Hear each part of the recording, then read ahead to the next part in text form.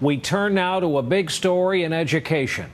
Think of all the American presidents in your lifetime who've said their goal is a quality education for every American. Well, tonight there's new evidence this country is falling far short, dangerously short, in just the number of Americans graduating from high school. The one number that jumps off the page is this one. Only 47% of this nation's black males graduated from high school in the 07-08 year. Again, that's just one number. It's a crisis big enough to trigger real fears of two separate American societies, those with an education and those without. Our report tonight from our education correspondent, Rahema Ellis. More than half the nation's black male students will not graduate from high school, according to a report by the Schott Foundation, a nonpartisan agency that tracks public school performance. Among the worst performing public school districts with large black male populations, New York City and Philadelphia graduated only 28% of black male students in 2008.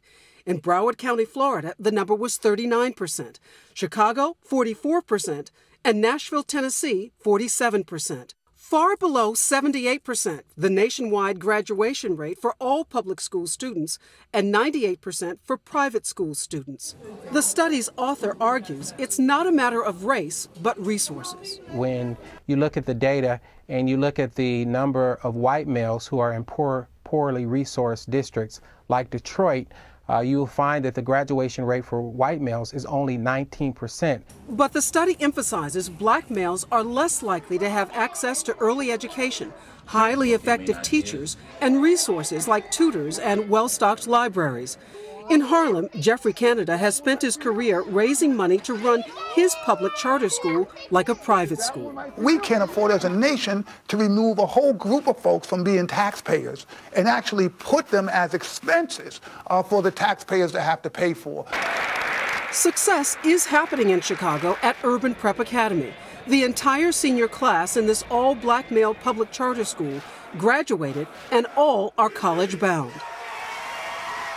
What we do at the school is we have an extended school day, we have an extended school year, we set high expectations, we give the students an opportunity and a pathway, a roadmap to meet those expectations.